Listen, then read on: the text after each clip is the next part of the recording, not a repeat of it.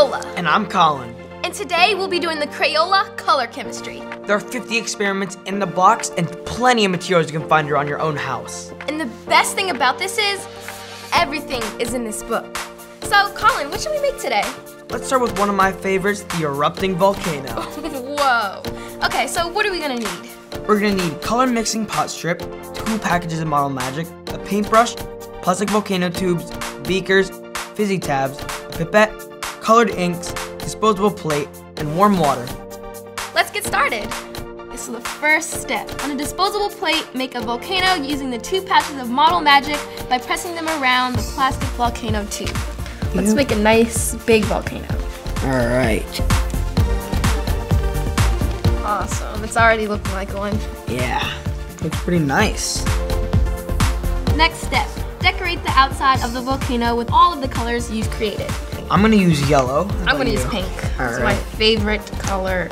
This is like a masterpiece. This looks so good so far. I know.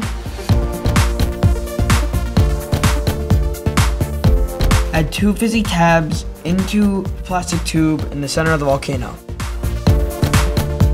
Next step is slowly add the warm water into the plastic volcano tube in the center of the volcano until it starts to erupt. All right, let's get started. All right. Wait. We need to put our goggles on. Alrighty. All right, now the water. Oh, I'm so excited.